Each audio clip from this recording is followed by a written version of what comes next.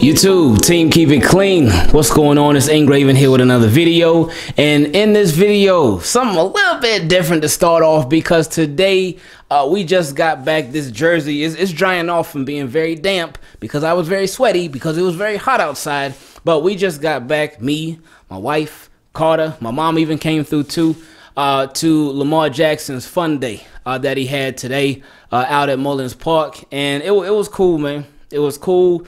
It was chill. It wasn't like all wild and stuff. It wasn't all these people going, ah, it wasn't all that like that. It was a very fun but chill event. It wasn't crazy. Wasn't nobody acting like dumb. Wasn't nobody on no stupid stuff. Everybody was chill.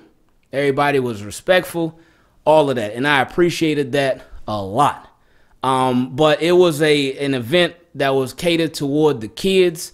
Where they had the bounce houses out there, they had the food trucks out there, they had the Kona Icy truck out there, they had music, they had people working the barbecue. It was just a nice vibe, man. Straight up, it was a nice vibe, a nice, relaxing, chill. Well, nothing was chill about it because it was so hot, but it was a chilling vibe, man. It was a vibe, man. So I appreciate it. Shout out to Lamar for coming out there, because at first I was thinking, hold up, man, is Lamar gonna come through? Cause I don't know, man. We've been out here for like an hour. I ain't seen no.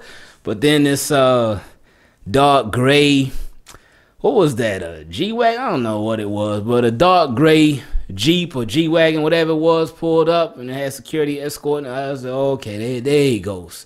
And that dude came through, and these kids literally they bombarded this guy, man. Ravens, their pass rush needs to take a note from them kids, because they got after Lamar like that, like right away. Check out our Instagram story, and you will see exactly what I'm talking about. My Instagram is Ingravenvids, but it was a super nice event. Carter got to meet Lamar Jackson, say what's up to him, so that was cool. He was talking to everybody, meeting everybody and whatnot. But something that I was thinking about, I'm like, man, this guy has this event that he could have charged for. He could have charged for this event. He could have distributed tickets for the event and whatnot, and charged people for tickets, but he didn't. And it wouldn't have been anything wrong with him charging for it, because, hey, he's a businessman. He got to make his bread. He got to take care of himself, his family, all that stuff. But it was free. Now, I'm sure he got paid for the appearance, but the event was free. They could have made even more money. Could have made money off of getting paid for the appearance and made money off the ticket sales, but he said no. Nope. Free. 100% free. Only thing you had to do was register online. And then to top that off, tomorrow they having a 7-on-7s. Now that's going to be a whole nother environment tomorrow, but it should be fun. I'm not sure if we're going to go to that or not, but tomorrow that's what they have. So shout out to Lamar Jackson.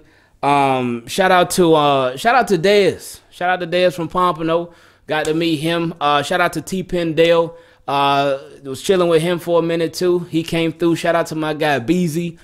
He was there as well. So yeah, man, it was super cool, man. Super cool. Now, speaking of Lamar Jackson, we have a question from subscriber. It's a little bonus question from subscriber from my guy Kevin S. And he said, hey, my brother, hope the family is good and keep up the blessed work. I got a question. Appreciate you. We are good. We all very hot, but we are good. Anyway, he said, why don't people count Lamar Jackson's rushing yards added to his passing? Just follow me. If he rushed for 1,000 yards, that's 1,000 yards less he's able to pass for. But I never heard anyone point this out. What are your thoughts? People point that out all the time. People point it out all the time. All the time. Whenever they talk about Lamar Jackson and they talk about his numbers and whatnot, they always put his rushing yards in there.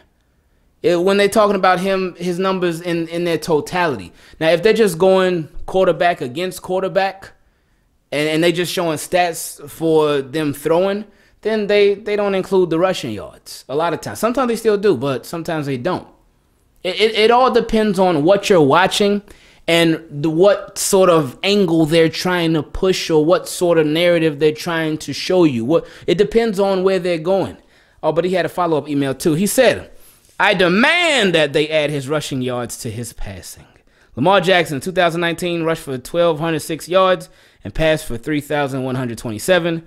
So it was a total of 4,300 yards and 43 touchdowns. 2020, he rushed for 1,005 yards and passed for over 2,700.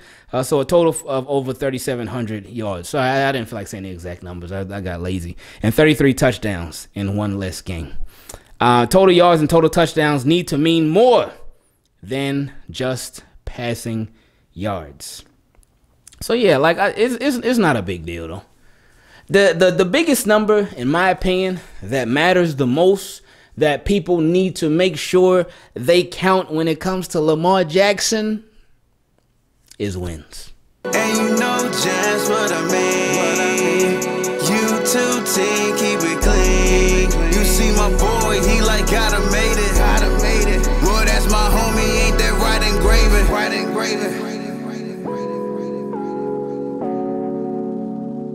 Shout out to Ingravenvids.